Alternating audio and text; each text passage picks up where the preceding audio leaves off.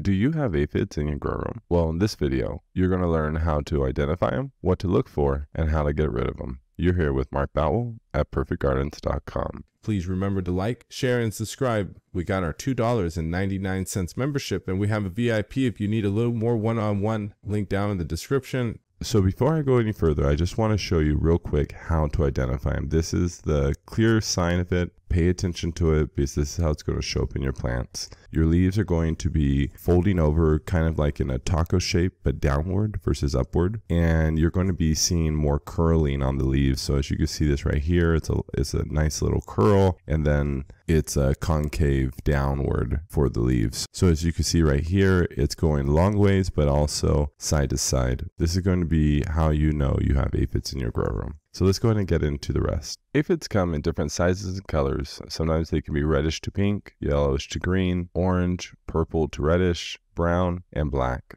Aphids really aren't the easiest to get rid of. They actually have a short-term predatory defense and a long-term residual, and I'll get into what I mean by that. Aphids will release a pheromone to stop predator bugs. If that doesn't stop the predators, they'll get assistance. Ants milk aphids for the sugary substance that they secrete from their anus. I know it doesn't sound too pretty, but that's their relationship. In exchange, the aphids will produce honeydew, and in this exchange, the ants produce protection. If that isn't bad, the honeydew will actually turn into a mold fungus, which will end up turning into black mold on your plants. Aphids do not need a male to reproduce, so from one single aphid, you can get an infestation. A generation of aphids is produced by one single aphid, and what I mean by that is an aphid that produces live nymphs will carry developing embryos. With that said, a female can sustain embryos in her ovaries, and even her daughter will already have her granddaughters. This is called telescoping of generations. In different areas, aphids can be known as green flies, plant lice, ant cows, and many others. So just be aware, depending upon where you're at in the world, they will have a different name.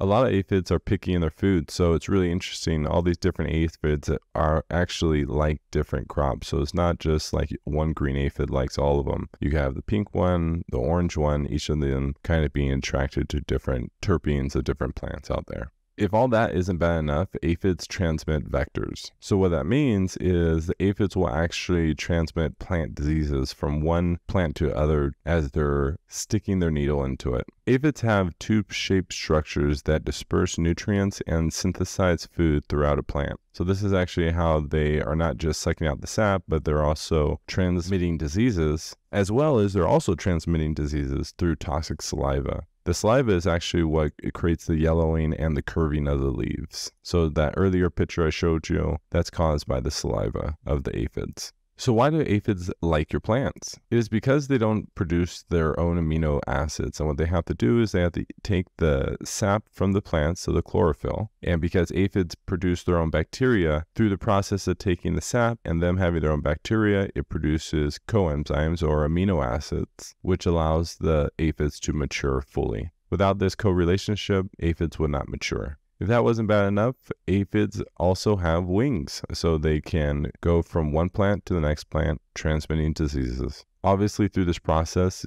there's going to be a reduction of nutrients throughout your plant. We already talked about this. The mold that is produced by the honeydew will produce black mold, and that's not what you want. It makes your whole product go bad. And really, there's only a few things that will actually make your product trash and will instantly take into extraction. Even extractors won't want to deal with it because it's a hazardous product at that point because of mold spores if they care. Aphids really are those types of bugs that can really destroy your complete return on your investment. Other bugs are more forgiving. So I'm going to talk about the least invasive way to get rid of them to the most invasive way. So the least invasive way to start off with is just to pay attention to your plants. Check the underside of the leaves. Obviously, you're not going to check all of the leaves. Look for that curling. All the aphids normally start, I see it every time, on one leaf. And if you can just get to that one leaf, that one plant, and defoliate it before it spreads and creates an infestation, you're going to get rid of all your aphids. They always start on just one leaf. You turn that one leaf around, around and just like hundreds of them. And if you could just get rid of this one leaf, all of your infestation is going to be gone in many situations. Next thing is pay attention to ant colonies. Are there ants traveling in your plants? If there is, then there's a good chance that there's going to be aphids. Check for honeydew.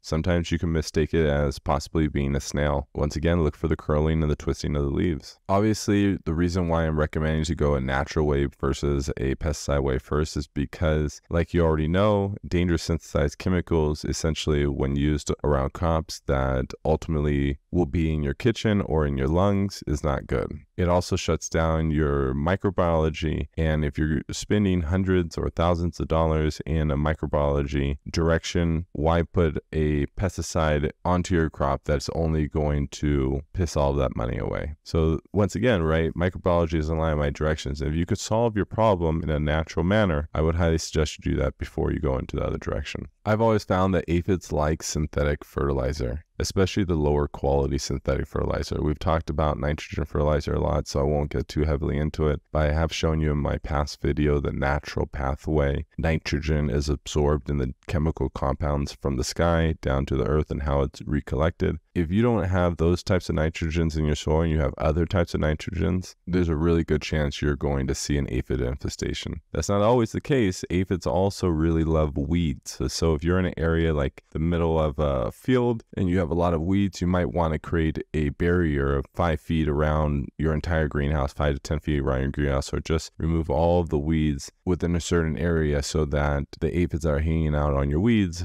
aren't getting onto your crop. So there's actually plants that naturally repel aphids, like these 4 right here. Obviously, growing natural plants that repel when you're growing commercially or in large crops don't really work out. But if you're growing in a garden, you only have a couple plants. You're growing in a greenhouse, you have your tomato plants and your lettuce and leaves and all that sort. This would be a great way to get rid of your aphids because obviously you're growing in a more biodynamically alive garden. If you're growing a little more commercialized and kind of only growing one crop, ladybugs actually love aphids. Green lacewing larvae, parasitic wasp, soldier beetles, and this specific type of fungus acts as a parasite for soft-body insects, including aphids. You can use diatomaceous earth. Diatomaceous earth is a microscopic little seashells that as ants crawl over it, they get cut up and die. That's also a very natural way to take care of it. You can put it on the tops of your crop, and that will actually be calcium for your plants as well. So that's another way you can take care of aphids. Monitoring weed population. So we already talked about that, clearing out a section of your weeds if it's around a greenhouse or outdoors. Protective covers actually work pretty well.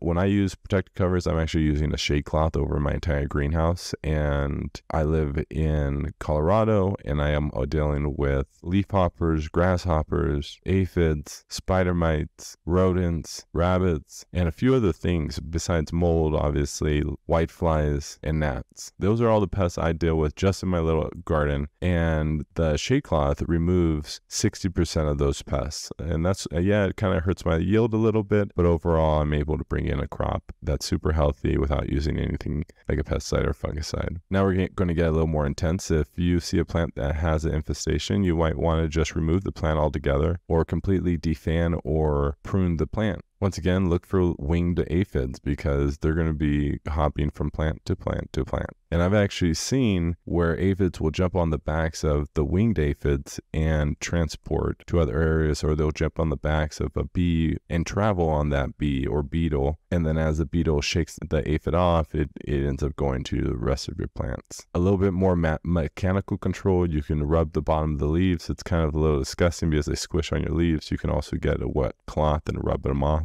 Other types of organic insecticides that you can use to control aphids before you get into heavier intense pesticides are neem oil, castile soap, marigold, cow urine, garlic cloves, cinnamon, and you can even create a garlic aphid spray. Last but not least, you have the harsher chemicals like this, like perithium, the azadirachtin, which is Azamax, and these other ones, they will come up in different brand names, can also be used to control your aphids. Don't look for the brand name, turn the bottle around and look for the actual name of the chemical that they're putting into their products. Guys, aphids are not fun. The most expensive crop I ever lost in my entire life was due to root aphids. And I battled them and battled them and battled them, and they just never went away. Good luck, guys. Thank you so much. Please remember to like, share, and subscribe. Have a great grow, everyone.